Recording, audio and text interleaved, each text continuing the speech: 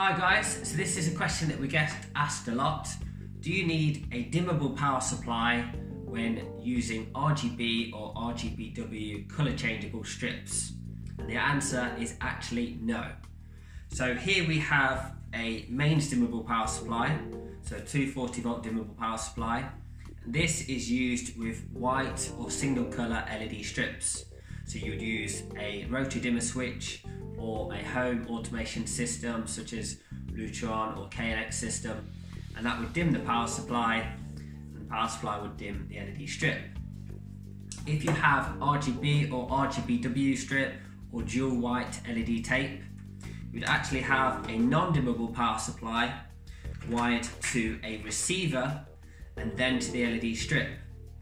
And the different receivers could either be DALI or DMX or radio frequency. So in this case, you'd have a non-dimmable power supply, so that is switched only via on-off wall switch or plugged into the wall. So switched only. And then you have a remote controller, and the remote control would actually send a signal to the receiver, letting the LED strip dim. So on-off via the mains power switch, dimmed via a remote control. And the same goes for a DMX receiver as here.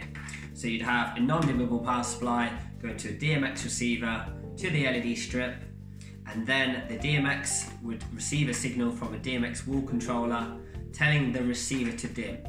So for colour changeable or dual white LED strips, they are always dimmed via receiver and do not require a dimmable power supply.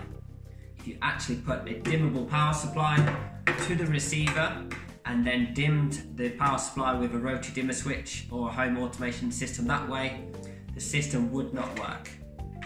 So there you have it. You do not need a mains dimmable power supply when using colour changeable or white LED strips.